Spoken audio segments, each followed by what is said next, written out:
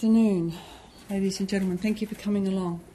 Just wanted to talk to you in relation to Taskforce Perpetual.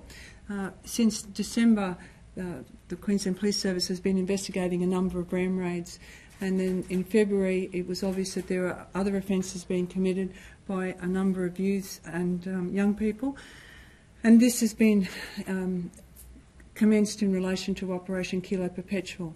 As a result of the weekend's arrests, we have dedicated a task force with resources from all 5 regions in South East Corner, Metro North, Metro South, North Coast Region, Southern Region and South East Region, with State Crime Operations Command Property Crime Investigation Team coordinating the investigation.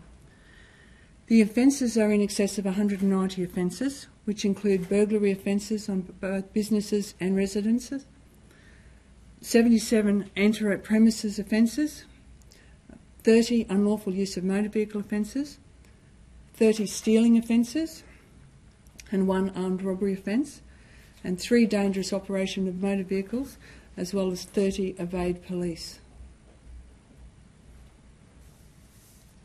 Since February, there have been 18 offenders charged on over 100 charges. I don't have the exact breakdown of those charges at this time. I'm prepared to answer any questions. Is there a core group involved here? I know you talked about the 30 people, but within that, is there a core group? Now, we believe there's more than one group. There's probably 2 to 3 groups of offenders working.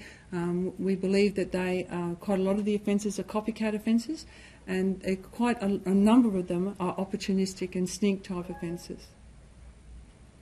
So there's not a lot of organisation and planning or anything like that? No, there seems to be a lack of sophistication, but the offences are quite dangerous. The dangerous driving, members of the public are put at risk. The ram raids, members of the public, the offenders themselves are at risk of injury, and the huge amount of property damage that occurs is the issue for us. So you mentioned the 3 dangerous operation of a motor vehicle. Are they the ram raids? No, that's dangerous driving on the roads. So that's other offences than those that have already been charged recently. How many ram raids would be in that collection of 190? I haven't got the actual breakdown of the actual offences here at this time. But there's quite a number of burglary and on businesses amongst those. And these statistics are since February, did you say? They go back to December. So the operation, when it was obvious that these offences were occurring across a number of regions or districts, the operation was brought in to ensure that we coordinated our resources to investigate these offences. And 190 offences, that includes all those lesser statistics that you just gave us? Yes, yes. Are the people charged after Monday's chase being linked to the operation? Those people will remain persons of interest in our operation, and we will be looking to see if there are other offences that they have committed. Has there been any new offences since the task force started? Yes, there has been at least one overnight. And I haven't got the confirmation of the others, but there is at least one offence overnight down at Logan Division. A lot of some of the suspects and some of the offenders involved in the car chase are from regional areas, up from Rockhampton to Chinchilla. Do police suspect they're being drawn in to commit these offences? Or how are they sort of being indicated? I'm not prepared to speculate on that. The groups of people come together for whatever common purpose that they have. In this instance, it's obvious that these people are coming together to commit these offences, and how they actually get together, I'm not prepared to speculate on. Is it likely there will be more than 30 persons of interest? It is likely. At this stage, we have not closed our mind to anything. We are looking to see how many of these people are together, how many of them are actually committing the offences, and whether they're committing them in groups or individually. Most of them are in groups, and there's more than 3 or 4 offenders at least, and many of the offences. How many extra resources will be committed to the task force? The task force has a core group of 15 people led by the Inspector of Property Crime. Any other resources that we need on a day-by-day basis will be drawn in to be able to support that task force. But this task force is dedicated to only conducting these investigations. The operation's been going on for a while though. The task force, was it formed overnight? Is that when it came into being, or has it been going for a while as well? The operation has been going for some time. the task force is bringing together of resources to work out of one area so that there is a coordinated response, and they are not doing any other jobs other than these. Is that from today? Yes. Do you have any idea how many are children? No, I don't have the breakdown of that.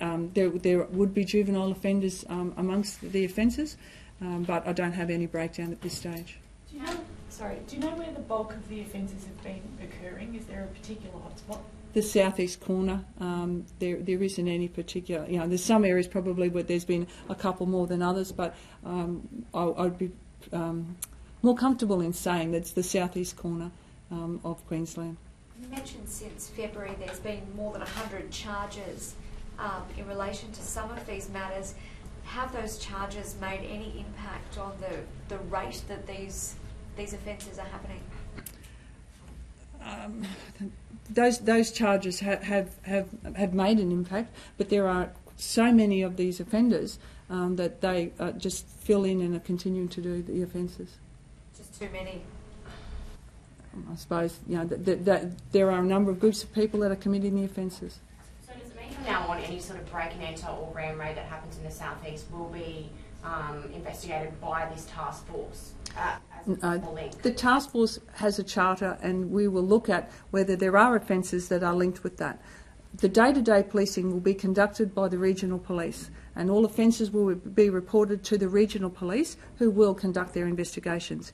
If in our analysis of it, because we have some trained and specialist analysis and intelligence officers working with the investigators, if any analysis shows that there is a link to these groups of people or the offences being committed, well then the task force would take that on board as well. On that, there was a smash and grab overnight at Camira, a service station, 2 young offenders, axes and crowbars. Are they investigating that? I can't answer that at this time. They will look at every offence to see if it comes within the task force charter or that it needs to be. Can you tell us about the Logan job that you mentioned before that's linked to that the task force is now looking into that happened overnight? It was a smash and grab at a business premises, and right at the moment I can't remember the name of the business premises, but we can give you that information afterwards. Can we get an indication of how much this type of crime has grown? Because you mentioned the stats from December. How much has it escalated as opposed to year-on-year statistics for these sorts of crimes? I don't have any of that statistical information with me at this time. Apologies if you've already mentioned this, but why is the ram raid style of attack being favoured by these people? Do you have any reason to look at why this particular style of crime is occurring so much? No, I'm not prepared to speculate on that as to why they would be doing that. Is it more convenient or easy or...? I'm not prepared to speculate on that. It is a very dangerous offence, ram raids. It causes significant damage to property. The offenders in the vehicle can be injured quite seriously, and if they're young people and they're hit in the vehicle, they could die. So that is the issue for us. Is there an element of a thrill with the ram raid for these people? Quite likely.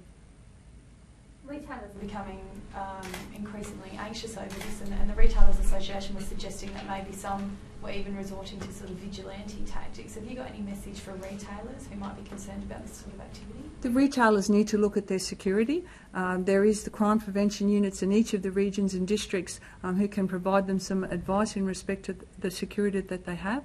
I'd be saying don't take on a vigilante role. That's not what you're trained to do. You may need to employ security. Again, you have to look at your own circumstances as a business, and we will continue to investigate and do everything we can to detect and to decrease the number of offences that are occurring. In terms of car thefts, the Commissioner yesterday mentioned the use of remote engine disablers. Is that something that you'd like to see embraced, or when would you hope to see people start to embrace that? Well, if they have a vehicle that has that feature on it, people can use that. There are other ways, they can, as the Commissioner said yesterday, they can hide their keys, they can take their keys with them and make sure that their vehicles are secure. Many of the home offences and residential offences are occurred because the house is not secured. So I would be asking members of the public to ensure that their home security is also tightened up, and that they don't make it easy for these people to sneak in through unlocked doors or windows, etc., to obtain these things. Is there a trend in the types of businesses they're targeting? And if so, are you able to list them? Like, they seem to be businesses that are closed, so they're not, sometimes aren't targeting the 24-hour service stations. No, generally they are businesses that are closed and generally small businesses. But other than that, there's no specific type of business. You mentioned that there were 2 to 3 groups of offenders. How many people are make up those groups, and what is their makeup? What age and gender? As I said, there are some juveniles and there are some young adults. There are potentially some females in there as well. In respect to anything further, I'm not prepared to comment on that at this time.